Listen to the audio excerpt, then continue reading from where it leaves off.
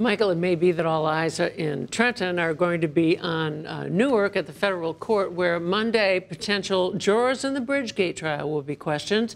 There was some pretrial maneuvering. What's going on? There was some skirmishing today over what should be admissible at the Bridgegate trial.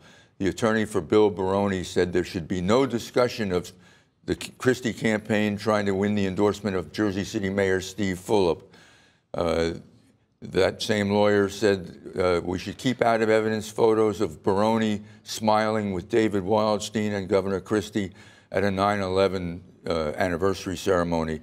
He also wanted no mention of school kids missing school because of the traffic, and he wanted to rule out of evidence the video at which Baroni told a legislative hearing that this was all just a traffic study.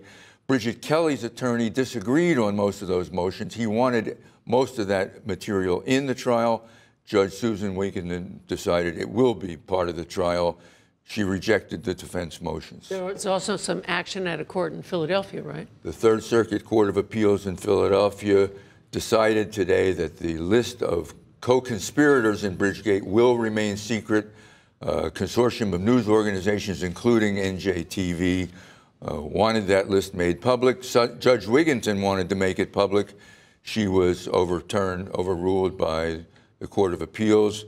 So the trial, the actual trial, opening arguments are set for for September 19th, a week from Monday.